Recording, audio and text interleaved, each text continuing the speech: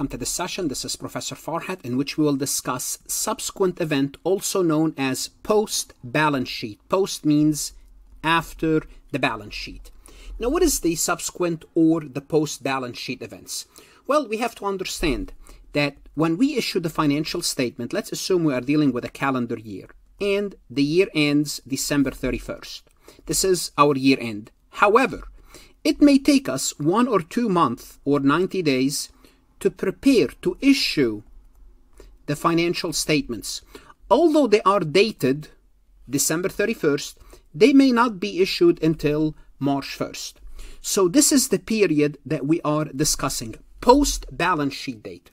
The statement will be dated 12/31, but there might be some events that occur between the balance sheet date, 12/31, and the issue date during this period. So this period could be several weeks and sometimes several months before the issuance of the financial statement. Now, if you're asking why, that's fine. Most likely you never work in the real world, because in the real world it takes time to prepare and finalize the financial statements.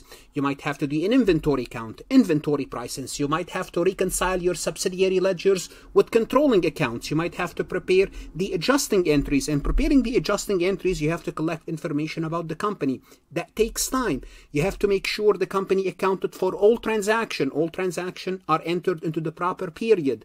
You have to finalize the audit report, which takes time. Then you issue the financial statements. So all of this could be happening in this period. And also during this period, events could take place.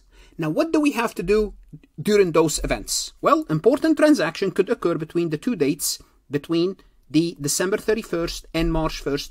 That could affect your financial position. Okay, and these are the events that we refer to as subsequent or post-balance sheet event. We are going to break them into two types, type 1 and type 2. And those are the types of events that could have an effect on the financial statement and may need disclosure. They may need disclosure, or they may need, guess what? In addition to disclosure, they may need to prepare journal entries. So now we need to know what is type 1, what is type 2. Before we discuss type 1 and type 2, most likely you are an accounting student or a CPA candidate if you are looking. And if you are watching, welcome, you have arrived. Go a step further. FarhatLectures.com. The reason you are here is you're looking for some supplemental material. Go a step further. I can help you with your accounting courses. I can help you pass your CPA exam. My resources would include lectures, multiple choice, true, false, exercises. If you have not connected with me on social media, LinkedIn, YouTube, Twitter, Reddit, Instagram, and Facebook, please do so. So let's start with type 1. Type 1 are conditions that already existed. And when I say already existed, it means they existed as of the balance sheet date. And we're going to assume the balance sheet date is the calendar year, December 31st. So events that provide additional evidence about conditions that existed at the balance sheet date. What are we looking at here? Well, we could make estimates. So on 12/31, we made estimates. We always make estimates. By March 1st, we might have learned new information about those estimates. Then, those are type 1 conditions. Settlement of a lawsuit. So we had a lawsuit pending on 12/31. Between 12/31 and March 1st, that lawsuit was settled. Bankruptcy of a major customer with a large account receivable that existed. We had a customer with a large receivable, and that customer is a large customer. And between the balance sheet date and the issue date, guess what? They went bankrupt. Settlement for a major warranty obligation that existed. And notice I keep saying the word existed. It means they existed as of the balance sheet date. They were not new. So what needs to be done with type 1? With type 1, we need to debit something and credit something else. It means we need to adjust them. We need to prepare an adjusting entries for conditions that already existed, so the financial statements are better fairly presented. They give a better picture. Now we have type 2. Conditions that did not existed as of 12/31. So event that arose or started after the balance sheet date, so January 5th. Those events, we don't recognize them. It's not we ignore them. We don't recognize them as part of as 12/31. Of course, we're going to recognize them for the new year, but we don't recognize them as of 12/31. So no debit and credit for 12/31.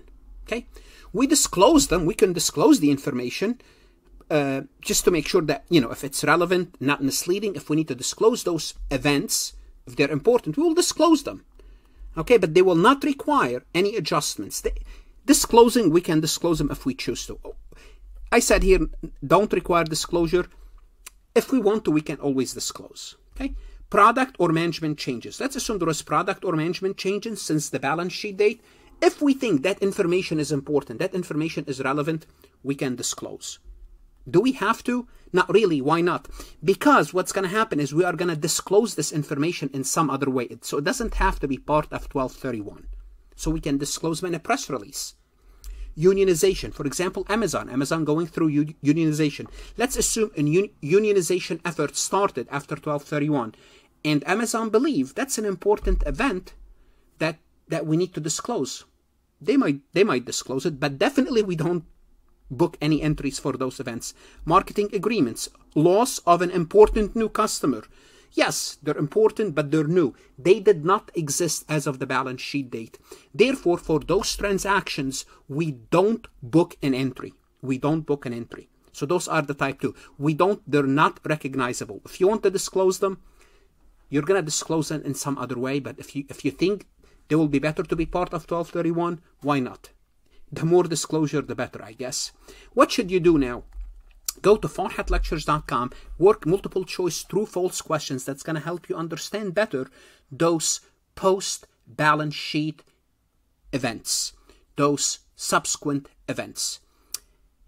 Study hard. Your CPA exam is worth it. Your accounting courses are worth it. Good luck and stay safe.